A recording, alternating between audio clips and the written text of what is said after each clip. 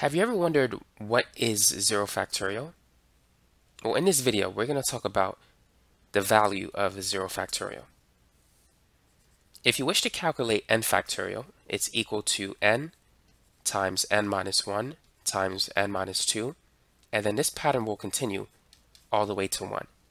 So, for instance, if we wish to calculate 5 factorial, that's going to be 5 times 4 times 3 times 2 times 1. 5 times 4 is 20, 20 times 3 is 60, 60 times 2 is 120. Now, if we wish to calculate 4 factorial, we're going to start from 4 and multiply all the whole numbers down to 1. So 4 times 3, which is 12, times 2 is 24. 3 factorial, if we keep the pattern, it's going to be 3 times 2 times 1, which is 6. 2 factorial is going to be 2 times 1, which is 2. And 1 factorial, that's just 1 times 1, which is 1. Now what about 0 factorial? Well, notice the pattern. To go from 120 to 24, we simply need to divide by 5. 120 divided by 5 is 24. Now, to go from 24 to 6, we need to divide by 4. To go from 6 to 2, we need to divide by 3. To go from 2 to 1, we need to divide by 2. So to go from 1 to the next answer, based on this pattern that we see here, what do we need to do next? Well, in this case, we need to divide by 1. So 1 divided by 1 is 1, which means that 0 factorial is equal to 1. So that's a quick and simple way to understand why 0 factorial is equal to 1. There are other reasons and methods that you could use to help illustrate this point, but we'll stick with this one. Here's another question that is completely different from the other one. What is 0 raised to the 0 power? What is that equal to? For instance, we know that 4 raised to the 0 power is 1. And 0, let's say, raised to the 5th power is 0. But what is 0 to the 0 power? Feel free to pause that video and tell me what you think is the answer. You can post a comment in the comment section below.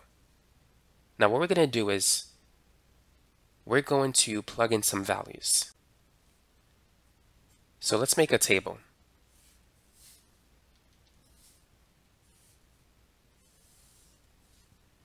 So let's say this is our input value and our output value. Let's try 0.1 raised to the 0.1. Let's see what number we get. 0.1 raised to the 0.1 is 0.79433. Now let's use a smaller value, 0.01 raised to the 0.01 power. This is equal to 0.95499. And then if we get even smaller, 0.001 raised to the 0.001, this is going to be 0.993116. So notice what's happening here. Now let's use scientific notation to make this easier. Let's try 1 times 10 to the minus 4, which is 0.0001. So we're going to try this number raised to the 1 times 10 to the minus 4.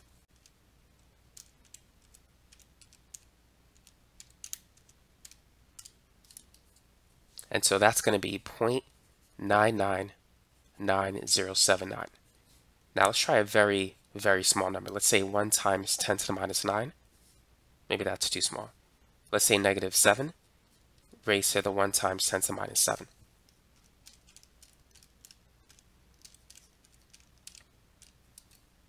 So this is 0.999998. So as you can see, the limit as x approaches 0 from the right side, let's put a positive sign rather, of x raised to the x, this is equal to 1. So 0 to the 0 power is basically 1. if you're using positive values above 0. Using negative values, that's a whole nother story. But I'm going to stop the video here. So that's it for this video. For those of you who want more content on like math stuff and other interesting topics, check out the links in the description section below. And thanks again for watching.